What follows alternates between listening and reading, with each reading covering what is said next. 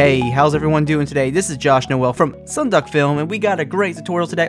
We're going to do wedding titles, and I want to start off by saying that with wedding titles, the actual artwork of the graphic is typically more important than the actual animation, because with weddings, you're trying to make something that's memorable, something that's visually pleasing, and you don't want to, you could have nice animation, but if the graphic is not great, I think the entire graphic overall is going to be bad. So make sure the graphic is beautiful, and that's what we'll be focusing on in this video. And of course, you can buy all 5 of these wedding templates that will work in Adobe Premiere. You can change out the text in Premiere, or you can edit them inside of After Effects. You can download them off our website. Link will be in the description of the video. But we're going to go ahead and create this title right here. If I had to do this one, it would probably be about a 30-minute tutorial. But this one, we're going to create right here inside of After Effects. So let's go up to New Composition. Let's call it Tutorial.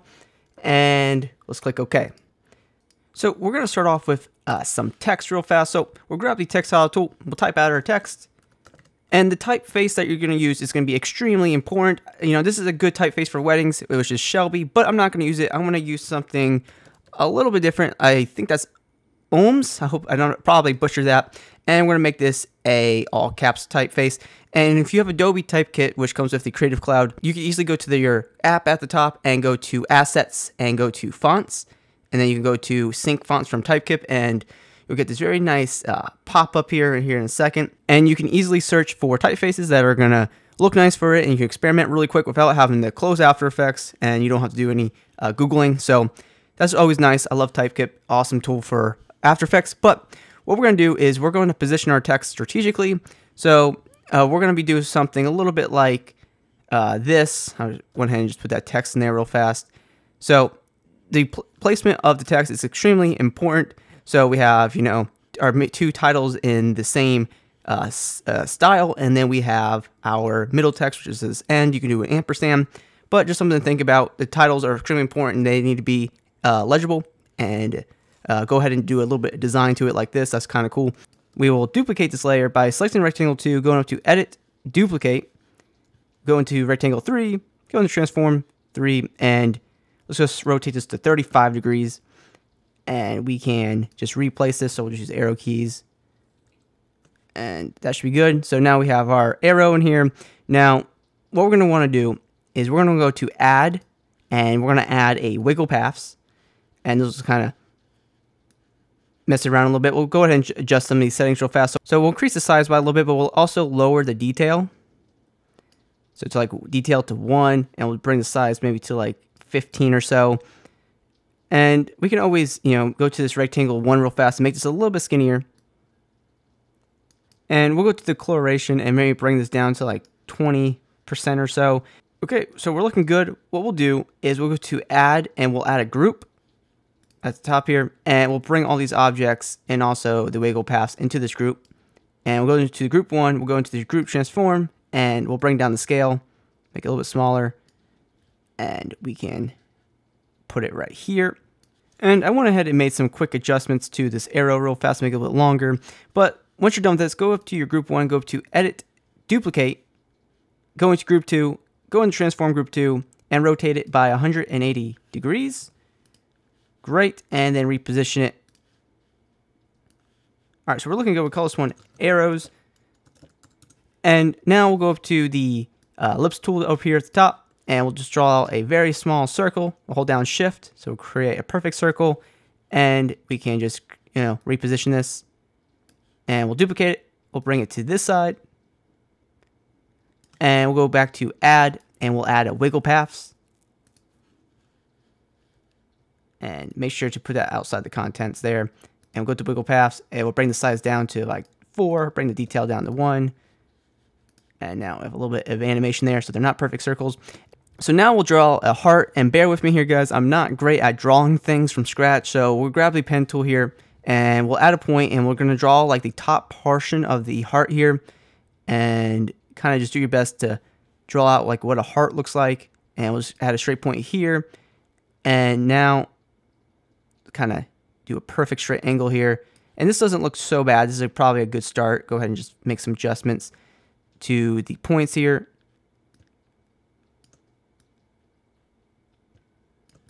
And, that's not horrible or anything. So this is something we can work with. So now we can go into this new shape layer here, and we can duplicate the shape 1, and we can come in here, transform it, go to the scale. And what we need to do is break the link for the scale here and set the first X value here to -100. And now you have a perfectly transformed heart to the other side, and we'll just move it over to where these are connected like that. And actually, that might be the best heart I've ever drawn before, like in anything. So I get some cool points here, right, guys? Tell me in the comments if this was not a good heart, because this is a great heart. I'm very proud of myself right now. Very proud. So let's go to add, and let's add a group. And let's put shape 1 and 2 in there. And then go to add, and let's add wiggle paths. And let's go in here, bring down the property. So like we'll do like a size 1, detail like 3 or something. And wow, love that heart. So we'll come here, scale down the heart. And put it in the middle. And also went ahead and put another text layer down here. And then let's grab the rectangle tool and let's draw out like a nice little box around everything here. Let's go to fill, click the word fill, turn off the solid color, go to stroke, and we'll set this to solid color. And I'll use a pixel count of 3. And let's go to the align tab, which is over here, or go up to window, align, and we can center this up. And that should be good to go. Okay, and then we'll go to the box and we'll go to add, and we'll add a wiggle paths. And that seems like to be the theme of this tutorial. We'll bring down the size to like 5 and the detail to like 3 or 4 or whatever. And we have nice little wiggling elements over there. So it looks really nice. Some animation going on here. We have some nice artwork, and that heart is just a 10. And let's go ahead and start animating this. So we have some arrows, we have heart, we have some text. So we have a little bit to animate here, but no big deal. Let's do the box first. So let's go to the box layer. Let's go to add, and let's add a trim paths effect. We'll open this up. We'll set the start to 100%. We'll add a keyframe for start. We'll go forward to maybe, 3.5 seconds. Set it to 0%. And we'll make both of these keyframes easy ease keyframes by hitting F9 on our keyboard. So now we have this box stroke animation. Looks great. Let's go with the arrows next. Let's do the arrows.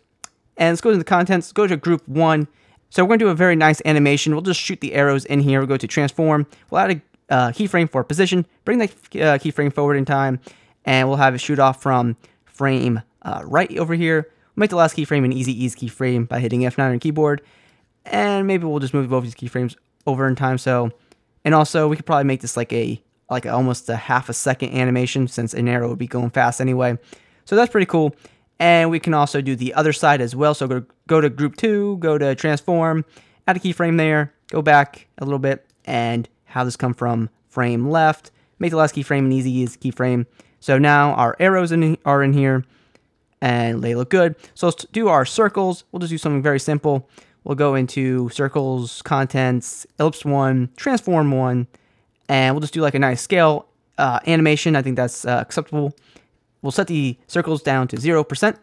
Make the last keyframe an easy ease keyframe. So now we have that one. And we'll go to the ellipse 2. Do that animation as well. So scale, move it over, 0%. F9 on your keyboard. Nice.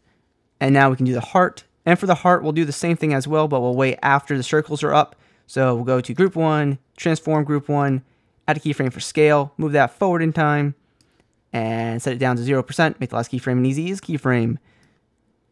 And now here's the issue. As you can see, the heart's coming up from the top because the anchor point.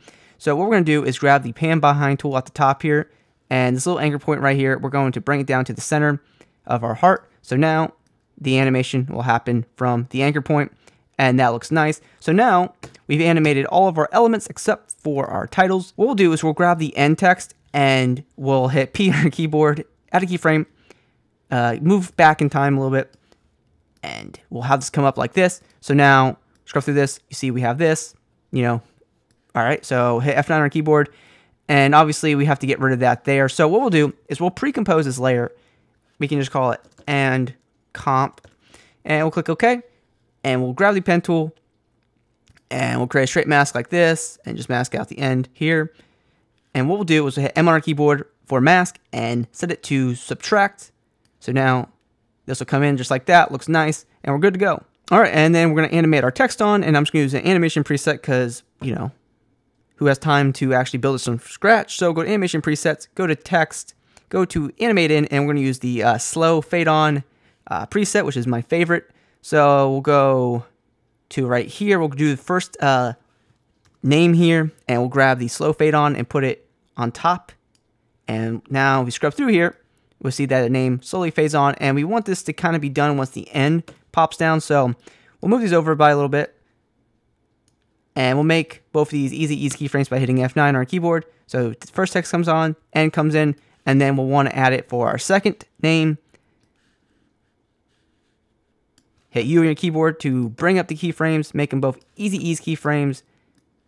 And now we have something like this. Now you can always shorten these down a little bit, but I think it's okay for here. And then we'll do the same thing for our date. So once the heart pops up, we'll have our date pop on as well. So we'll do the slow fade on again, and we'll make them easy ease keyframes. So now that we're basically done, you can render this out and put it on top of your footage. Make sure to enable motion blur and turn it on at the top. And after a quick render, this is what we should have. Something very similar to this, and I definitely still like that heart a lot. So, you know, tell me good job in the comments. But hope you guys enjoyed this video, and please subscribe to the channel for more After Effects videos just like this, and please be sure to hit me up on my social media networks. Those links are in the description of this video, and as always, thank you so much for watching this video, and I hope you have a good day.